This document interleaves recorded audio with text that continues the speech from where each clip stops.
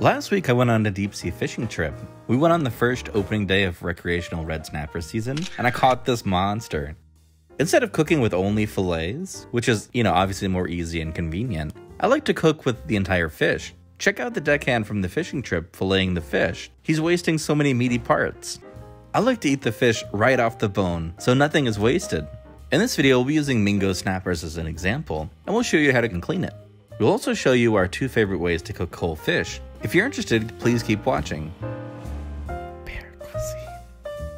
First, use scissors to remove all the fins. They're pretty sharp and they can be dangerous when you descale the fish and you can't eat them, so we just get rid of them. Use a paper towel to hold the fish so that it won't slip out of your hands. Just use a knife to scrape off the scales. Or you can buy a fish scaler like this one from Amazon, which will be safer than using a knife.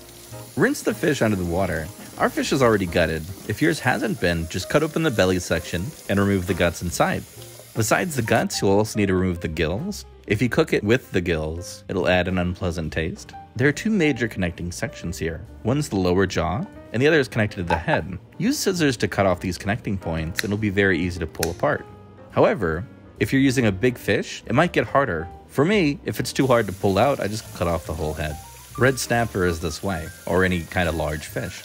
Rinse it again, and also pull out the silver film and any red part that you see inside the fish.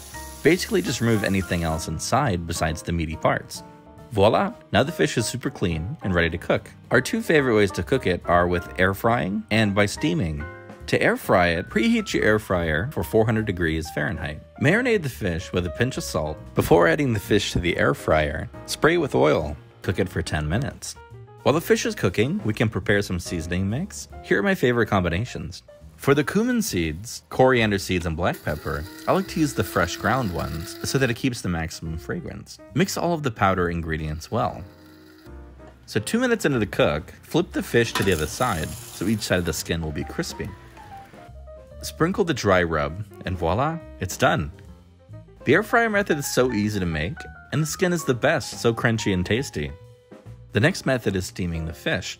We're going to cut it in half so it'll cook more evenly. Slice the fillet from the tail against the bone. Keep slicing in the middle section and chop off the big bone with the knife.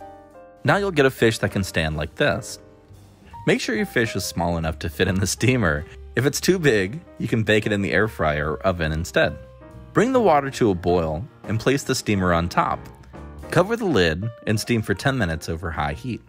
While the fish is heating up, let's prepare some ingredients. We'll need a small piece of ginger, a small piece of carrot, and some scallions. Cut everything into thin slices.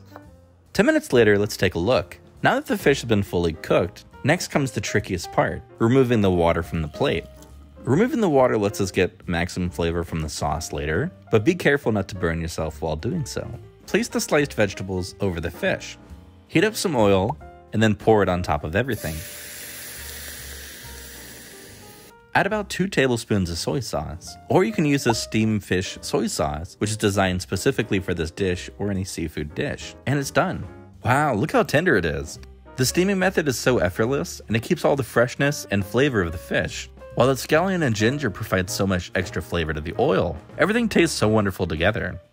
Thank you so much for watching until the end. We hope you enjoyed these recipes for cooking entire fishes, and we hope you'll give it a try sometime. Make sure to like and subscribe and click the bell button to get notifications on our future recipes.